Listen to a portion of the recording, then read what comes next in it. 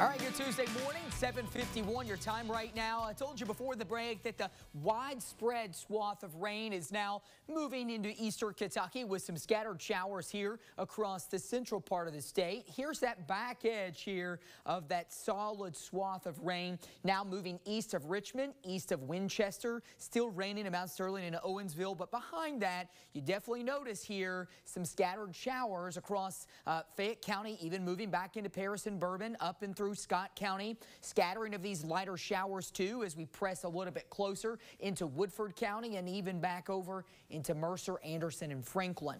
That's not it though. We go down to the south. Let's zip on in that direction in southern Kentucky. Still some showers or some rain for sure from Somerset to London, from Berea all the way down to Williamsburg there along I-75. Along the Howell Rogers Parkway, north and south of it, rain there. Let's move deeper into eastern Kentucky and show you that, yes, it is raining just about everywhere over here.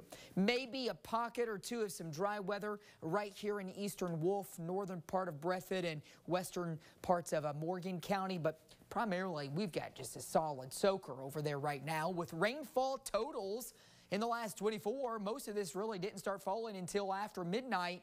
Look at this, Danville an inch, 7/10 in Richmond and Stanford, 9/10 in Somerset, over an inch in Liberty, Jamestown 1 inch, approaching an inch in Monticello. The Fayette County gauges north and south are both of a ½ inch, 4/10 in Winchester, Carlisle a ½ inch. So a good soaking. Now the totals are lower in far eastern Kentucky. That's because the steadier rain hasn't arrived there into the last couple of hours. So your totals will climb too.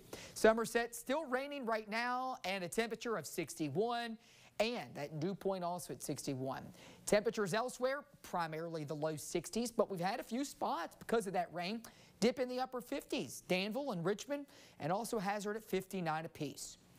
Front keeps pushing the widespread rain out, but behind that front, as I showed you on the radar, a few showers lingering. That likely is the trend as we go into the afternoon. Widespread rain moves out, but even a few lingering scattered showers or isolated showers will still be a possibility eastern, southeastern Kentucky.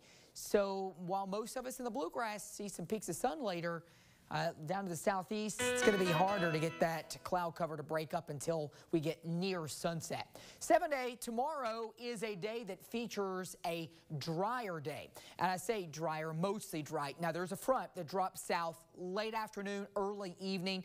Not going to have a ton of moisture with it, but with the increased humidity and the heating, can't rule out a pop-up shower.